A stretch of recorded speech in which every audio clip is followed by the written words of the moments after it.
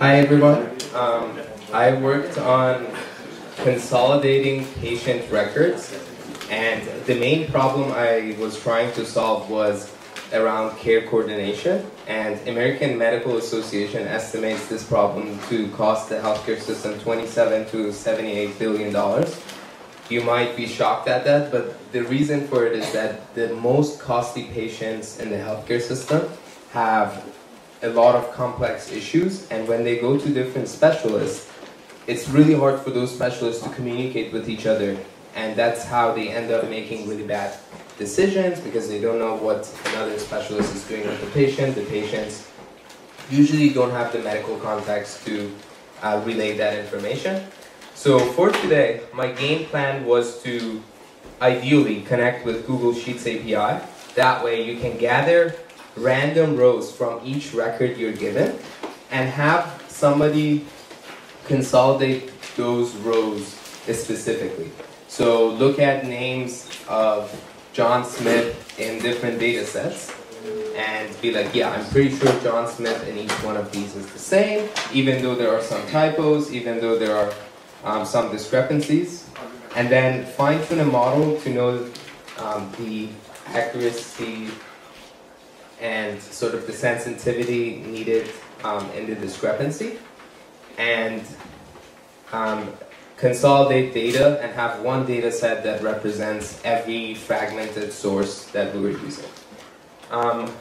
So I started out with a data set, and the main time-consuming thing was that I wasn't able to create fragmented sources of data organically. So I took out one of the columns of the data set, matched it with the names, and then just asked ChatGPT to make some typos in some of the names for me.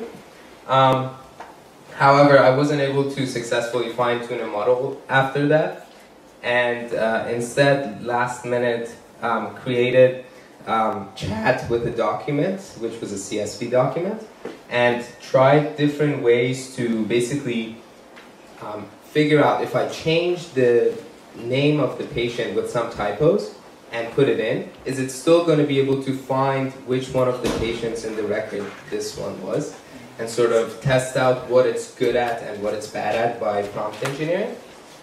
And yeah, happy to test something that comes to mind.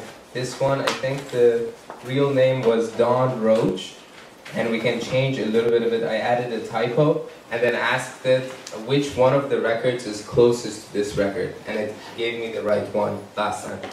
What sort of typo should we create with this name? Or like any one of these we can change, like medications, medical conditions, like I know it's hard to imagine what like sort of discrepancies could happen, but yes. Let's see, Roach, comma, Don. Oh, that's a good one. Let's see.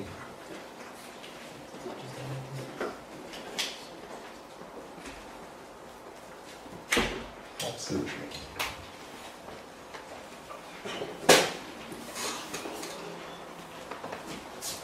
Oh wow, it made a mistake here. So it got Rachel Davidson. So yeah, I think like understanding which sort of these discrepancies is bad at was a good start, and then it will help me fine-tune the model better. So yeah, any questions? Brag is a lie. Awesome. Thank you.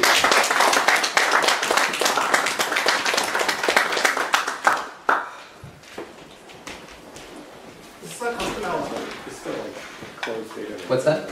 Was this a custom LLM or just retrieval augmented generation? I wasn't able to use the fine-tuned custom LLM, unfortunately.